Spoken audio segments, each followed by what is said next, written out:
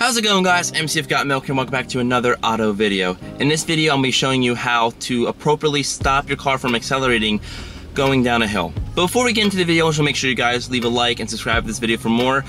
But as always, let's get back to the video. So you might be saying, why would I need to watch this video? I can easily just freaking push the brake when I'm going down a hill. You can, but you can easily wear out your brakes and you can damage them pretty badly doing that. So in this video, I'm going to be showing you what engine braking kind of is and how to implement it during this thing. Let's say you're going down super hilly terrain. You're going up, you're all gas going up, then if you have to go down, you're braking. Imagine that. The car is like 3 tons, and 3 tons is going down the hill. And if you're holding the brake down, it's so much wear and tear on the brakes as well, already heated up.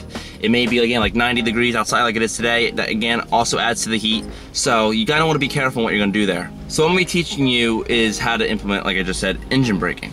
So engine braking, what it is for gasoline, let's say that it's when you let go of the accelerator and you leave it in gear, which you just leave in whatever gear it's in, and you just let the car coast. So the throttle body in the engine is gonna close, and that piston's gonna go down. It's gonna try to suck air out, which it's not gonna be able to since the throttle body's closed. So it's gonna create a vacuum. That vacuum's gonna brake the car, as I'm gonna demonstrate in a little bit. But as your engine is braking the car, you're not using it on your brakes. So it's much an easier and safer way to stop your car going down hills instead of heating up your brakes to where you don't have any brakes anymore.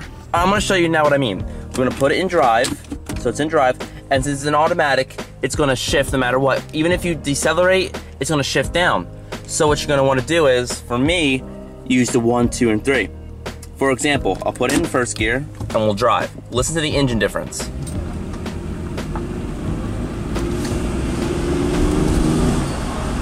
You can see that it's not shifting.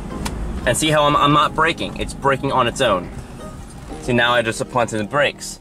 So as example, we're gonna put it back in drive. Now watch. Still in drive. We're gonna drive. Now ready's gonna shift. There, it shifted there, and we're going.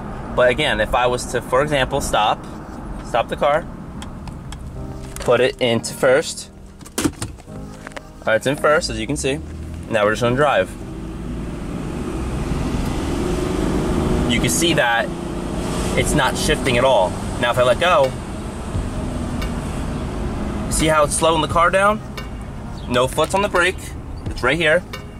The car came to pretty much a stop with just the engine. Now, but if I was to do that in, let's say, drive, now watch. Let go, we're just gonna coast. We're just gonna coast and coast and coast and coast and let gravity take place, so I have to hold the brake at the stop sign. Okay, so we're putting first. Let's say let's speed up a little bit. Let's say we're going down a hill. Watch. I'm not braking, the engine's braking on its own. See how it's doing that? That's what you want to do. You want to make sure that the engine actually brakes. I'm flooring it a little bit. Now, pick up some speed and let go again. It's all engine work that's doing this. It's not me pushing the brake at all. So that is what engine braking is. That is how you can save wear and tear on your brakes over time. And since I have an automatic, I have to use the 1, 2, and 3. You can also, for most cars, like my girlfriend's Fiesta, the gear shift, there's a plus and minus button that you can put in the manual mode as well, and you can just use that. But again, it's probably easier if you have a manual to do this because again, you have first gear, second gear, third, fourth, fifth, and you can just do it based off of that. So, I hope you guys enjoyed this video. This is just an easy way on how to save your brakes from just if you don't want to brake going out of stop sign or stoplight, or again, especially if you're going up and down terrain.